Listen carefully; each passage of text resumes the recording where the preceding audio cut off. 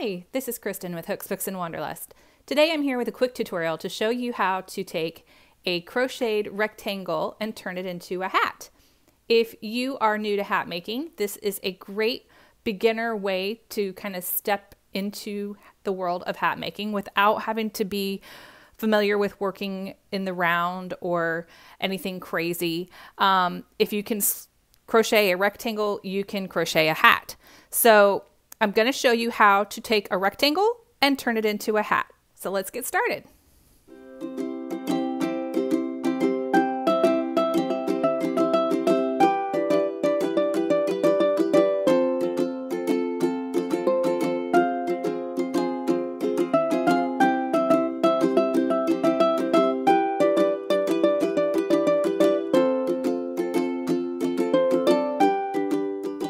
Okay, so to get started, you're going to grab your piece of your rectangle and your crochet hook.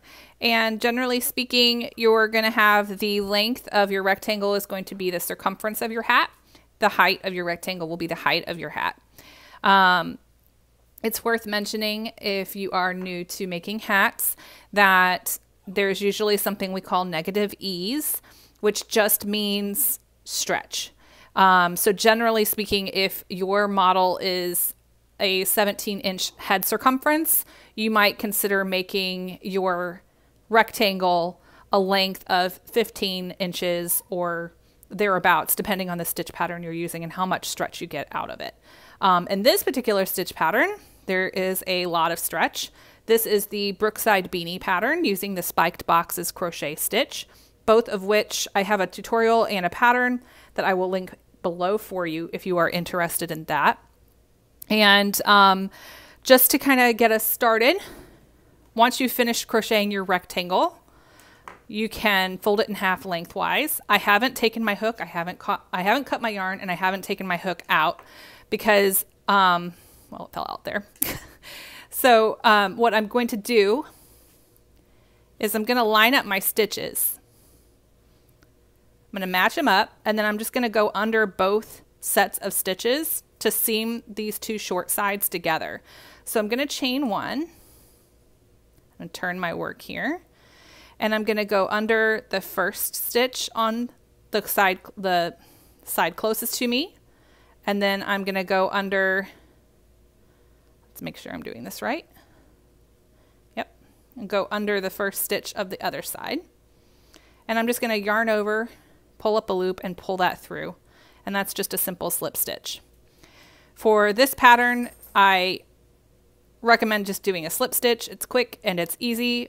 If you are really tight with your slip stitches and you prefer to single crochet instead, so you have a little more give in your stitches, you can do that.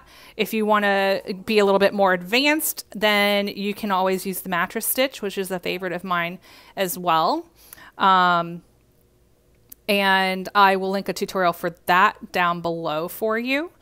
So you're just going to continue working into each of these pairs of stitches, whoops, all the way down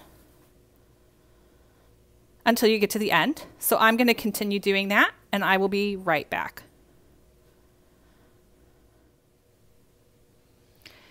Okay, so we are done slip stitching up the side of our seam here, and I am now just going to tie off and cut my yarn. Now when I go to cut my yarn, I intend to use that yarn tail to cinch the top of my hat. So I'm going to leave a really nice long tail, probably only need about 12 to 18 inches. I just like to have plenty of yarn to work with. That's just my personal preference. I don't like having to worry about the yarn falling off my needle as I'm trying to pull everything. So don't cut it too tight. So I've got a nice long piece here. It's about maybe 18 inches long. And you're going to grab a tapestry needle or a large eye yarn needle and thread your yarn tail onto that. Now, the thing with cinching the top, and again, there's several methods for doing it. This is probably the simplest way of doing it, and that's what I'm going to show you today, is basically just weaving in and out of your stitches and then pulling tight to kind of like a drawstring bag. Now, sometimes, depending on the hat and how it's constructed, you might, like I mentioned, you might have, like here I've got raw edges. This is the side of my rose, versus I had nice top V's to work into for my slip stitch, but it could be the other way around. So depending on what kind of hat you're making and how you constructed your rectangle, that might vary for you. So in my instance, I've got the sides of my rose. So what I'm going to start out by doing, when I cinch, the first thing I'm going to do is I'm going to turn it inside out, because I don't want this seam to be on the outside. So I'm just going to go ahead and flip that.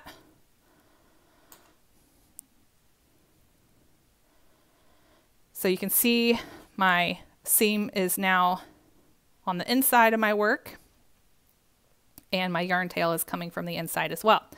So I'm just going to kind of thread my needle in and out of these rows. And you don't have to be too close together, but you do want to try and kind of stay consistent. So I just am doing every other row. If you've got actual stitches instead of the sides of rows, then you might just do every 2 or 3 stitches. But just weave in and out like so, until you come back around to where you started at the seam.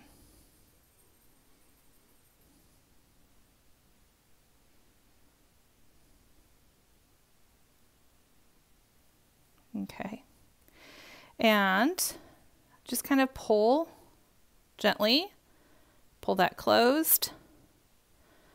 And one thing I like to do, because I started out on this side of my seam, is I'm actually going to kind of come back through where I started, just to kind of come full circle with it. So then I'll pull it nice and tight. And now you can see how I've totally closed the top of my hat. But we're not done yet. So the next thing we're going to do is we want to make sure that it stays nice and tight and secure. So I'm just going to keep weaving my my yarn needle under the layers of my hat in circles here. Just kind of getting right there in the center. Sorry, I went off screen there. So just going to get right up into the center of the hat every time. And just work our way around a good couple of loops.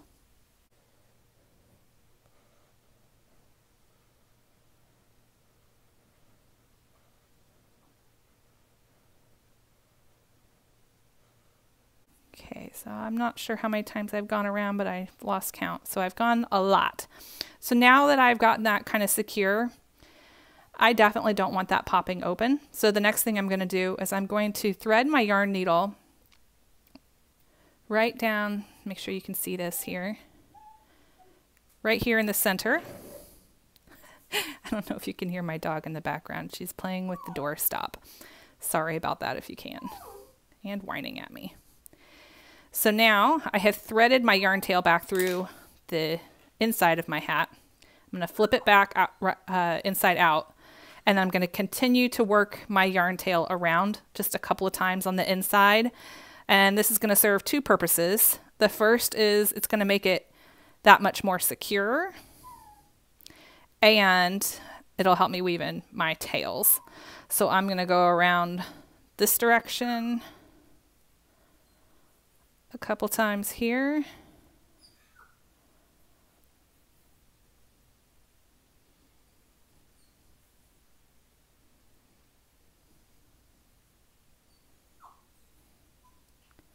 Pull tight.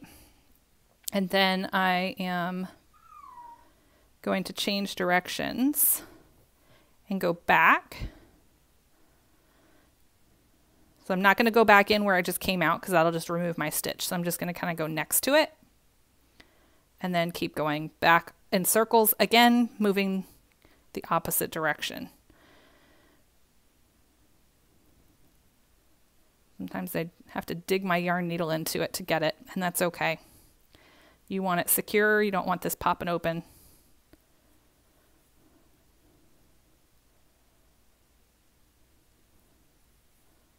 All right. I'm actually going to work my way back around to the seam.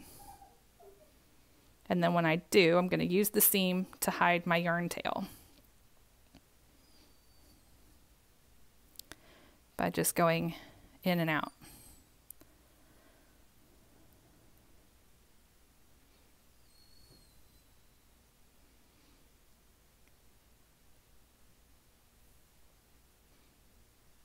And back and forth, up and down, back and forth, however you want to think of it.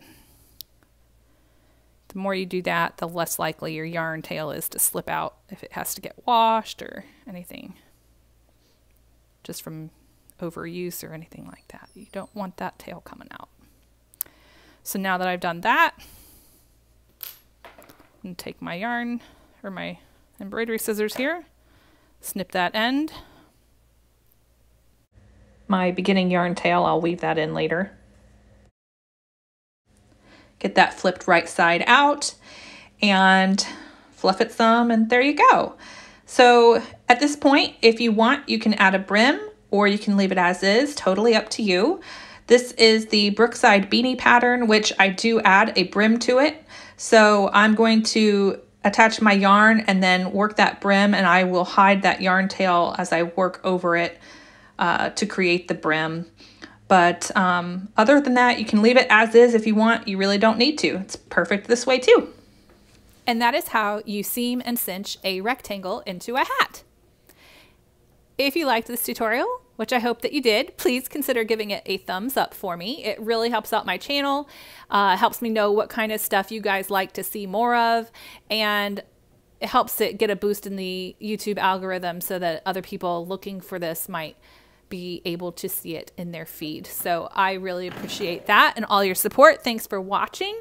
Make sure that you subscribe for more tutorials and patterns and travel adventures and all kinds of fun stuff. So I will catch you guys on the next video. Bye.